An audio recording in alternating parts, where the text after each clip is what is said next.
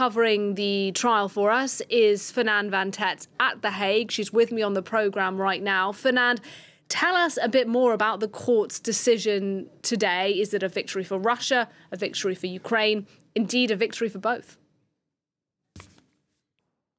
Well, this is clearly a victory for Russia, Nadia, because almost all of Ukraine's allegations here were thrown out. Now, they had brought this case under two different treaties. One is that Financing of Terrorism Act, and they were hoping to pin Russia's support for militias in eastern Ukraine under this act. However, this court ruled that the provision of weapons, the provision of training, that did not violate this act. It is only about providing money.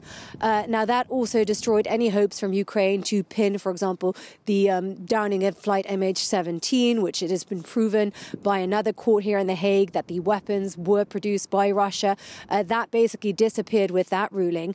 The only thing that this court found is under that Financing of Terrorism Act that Russia failed to comply because they failed to investigate certain individuals who were who Ukraine told them could be financing terrorism. So that was a violation, but that's small beef if you look at the bigger picture. The other treaty here was about the elimination of all forms of racial violence, discrimination, and that. Again, the court did not go along with Ukraine's arguments. They said the fact that the Tatar minority in Crimea was being targeted, that was not because of their ethnicity, but because of their political opposition to Russia. And that included the closure of the Majlis, the Tatar representative body in Crimea. Now, the only win, as you said, was on that Ukrainian language education, 90% decrease in Ukrainian language education in Crimea since 2014. And the court did say that Russia should reinstate Ukrainian language education in Crimea. However, it did not provide any kind of damages for that or any kind of compensation for parents who've had to not be able to see their children educated. And there was a sort of a slap on the wrist for Russia for violating preliminary provisional measures, which included the fact that Russia should not aggregate this conflict. Now, of course, it has invaded Ukraine.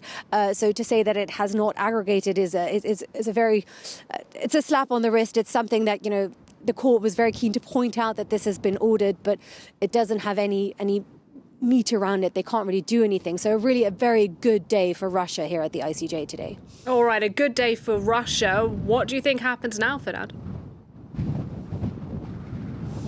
Well, so that's the question. This is a final ruling. There is no appeal possible. And this was also uncharted waters. I mean, this treaty on the financing of terrorism had never been tested at the UN court.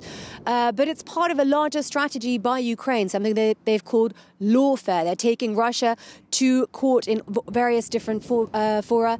And they'll actually be back here at the ICJ within 2 days. On Friday, there will be another case here being discussed that Ukraine has brought against Russia, this time on the violation of the Genocide Convention.